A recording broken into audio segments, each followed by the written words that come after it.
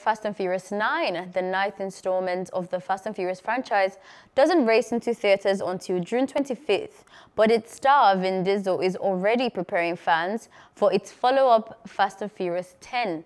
And if that news isn't enough to rev up fans, he's confirmed that the WAP performer Cardi B made such a splash in the new Furious flick that they've already penciled her into the next one.